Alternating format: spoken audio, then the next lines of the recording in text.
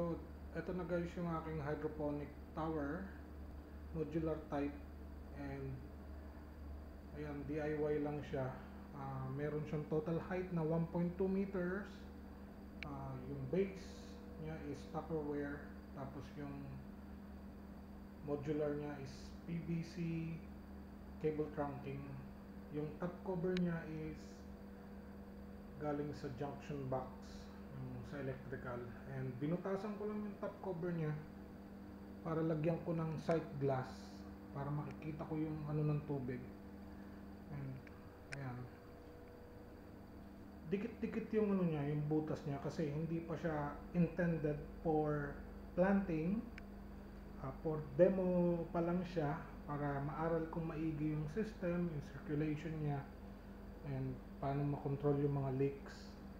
So kaya ganyan pa siya, hindi siya talaga para sa pagtatanim.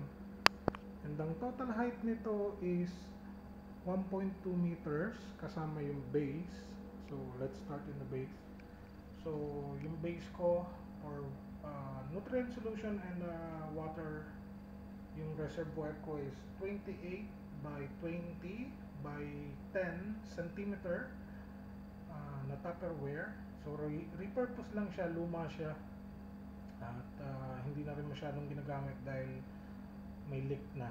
So gagamitin ko siya para sa hydroponics. And ito yung cable trunking. Yan. Ito yung itong area na to, ito yung cover. So ito makikita niyo meron siya ditong gatla. Wala pa siyang sealant, no? Wala pa siyang sealant dito sa cover niya. So tingnan lang natin kung hindi siya maglilik dito. Hopefully hindi. And as you can see here, ito dinikit ko lang siya dyan, in-screw ko sa ilalim, nilagyan ko ng screw and sealant, silicone, para hindi umawas yung tubig, and plastic cups, mga disposables. Sana nga transparent yung ginamit ko para makita ko yung daloy ng tubig sa loob, no? Pero subukan natin sunod. Ngayon i-test lang muna natin siya. Ayan, tingnan mo yung loob niya. Ayun. So may mga butas siya doon sa dulo dito. Nakatutok yun sa mga cups para dadaan yung nutrient solution mo doon sa mga tanim mo. So ganun yung purpose niya. So apat na ano niya, area, merong ganun. And ewan ko, if you can see here, ayan, may tatlong tubes, linear. Yung gitna niyan yung nakakonekta sa pump, and siya yung magdi-deliver ng tubig. Yung dalawa para sa spill. And check natin siya. Pasensya na, medyo shaky yung kamay ko. Tingnan natin. Ayan. So gumagana na siya. Ayan, maganda naman yung pressure. Maganda yung buga ng ano, ng pump. Malakas naman. Medyo yung sinag ng araw. Ayan. So, ang gamit ko siya sa pump niya is maliit lang. Wala pang 3 inch yung height ng pump ko. Wala pang, yung diameter niya, wala pang 1.5 inches. Pero, sabi naman sa specification niya is kaya niya mag-angat ng tubig up to 1.2 meter. And the total height is 1.2 meter. So, you can see malakas yung pressure. Okay siya. Although hindi siya yung kagaya ng mga commercialized na nabibili na mga pumps, mas malakas yun.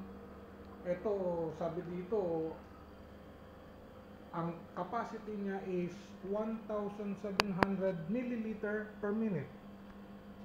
And yung iba, yung mga commercialized, ata pinakamababa is 600 or 1,000 liters, parang ganun siya per minute.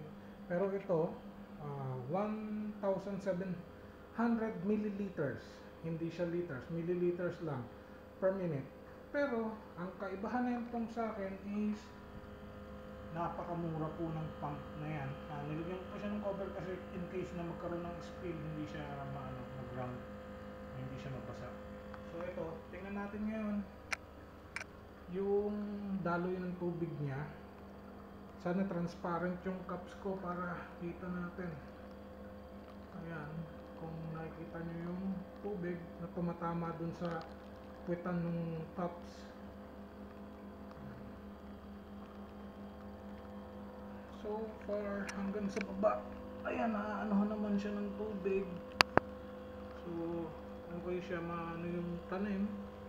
So ang purpose nito, hindi pa to design para magtanim, para mag-research pa to, para mas ma-upgrade ko pa yung mga susunod kong gagawin, mas mapaganda ko siya ng naaayon, no? So yan,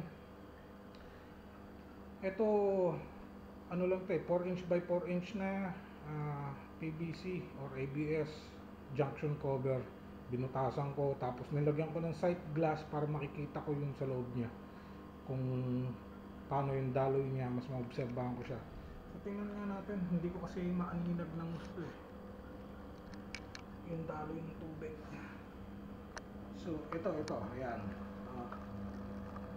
Ay, teka lang ha, ayoko kasi mabasa yung ano dito pa. Sa pinakababating natin kung ano yun. Ayun, kita nyo ba?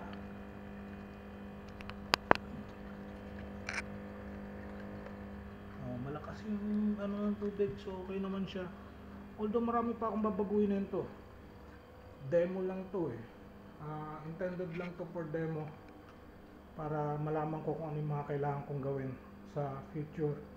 Mas mapaigi ko pa yung system. So and guys, I hope na nagustuhan niyo yung video, and sana nabigyan rin kayo ng idea para sa inyo, and bibigyan ko pa kayo ng update regarding other issues, or kung ano yung mga kailangan sa automation niya, no? Meron na akong awaiting na automation system, and yun yung susubukan ko kasi tatry ko. First time ko magawa ng ganito, and hindi pa ako nakakapagtanim para sa sarili ko, although I'm a recreational water feature specialist and involved rin ako sa landscape, especially sa irrigation system. So may idea ako kung paano siya gagawin, paano yung ano niya, trabaho niya. So I hope nabigyan ko kayo ng idea, and sana makatulong tong video to. Thank you so much for watching.